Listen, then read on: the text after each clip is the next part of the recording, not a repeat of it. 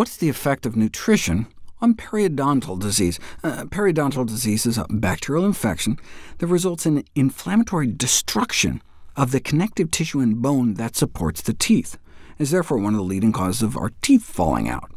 Like most infections, though, how our body responds may play a critical role. Yes, the presence of bacteria is the primary cause, but a susceptible host is also necessary for disease initiation. The standard explanation of periodontal disease is the plaque theory. The buildup of plaque leads to gingivitis, gum inflammation, which leads to periodontitis, inflammation lower down beneath the gums. But in some forms of periodontal disease, plaque doesn't appear to play a critical role. Therefore, in the last few years, there's been more interest in the importance of systemic health, our body's response.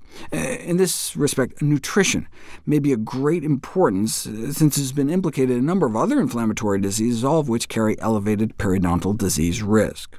Traditionally, when we think of the effects of nutrition on dental diseases, we're only thinking about cavities.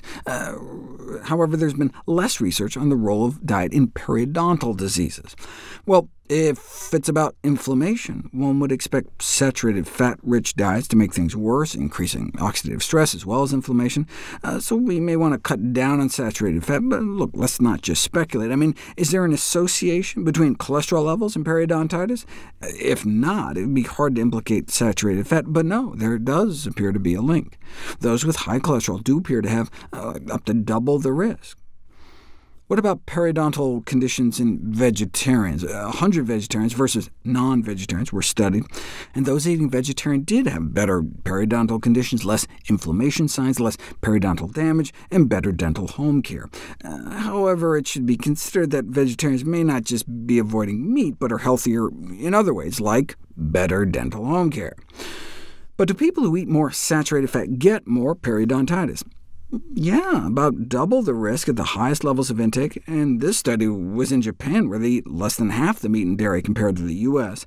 The only way to know for sure, though, is to do an interventional trial where you change people's diets and see what happens. In other words, you have to put it to the test.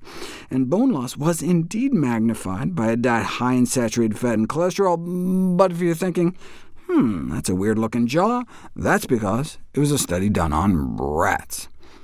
This is what I was looking for, though the title kind of ruins the suspense. A high-fiber, low-fat diet improves periodontal disease markers. In terms of probing depth, clinical attachment loss, and bleeding on probing, all the standard measures, and of course, eating a healthier diet, body weight, blood sugar control, and systemic inflammation improved as well. But that complicates things. I mean, maybe their mouths got better just because they lost so much weight. You can improve periodontal disease with just bariatric surgery, like stomach stapling. Well, after 8 weeks on the diet, they went back on their regular diet, and so gained most of the weight back, but the periodontal disease improvements persisted, suggesting it was more than just the weight loss that led to the improvements. They're thinking maybe the high-fiber diet altered their good gut flora, or maybe their oral flora.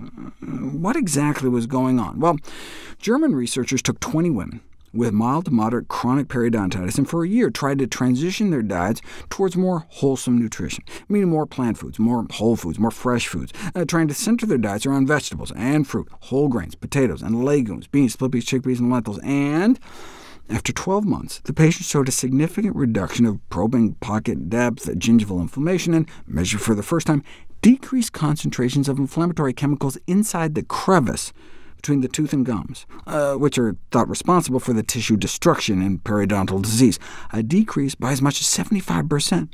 And all the while, their oral hygiene status didn't change, suggesting it was the diet that did it.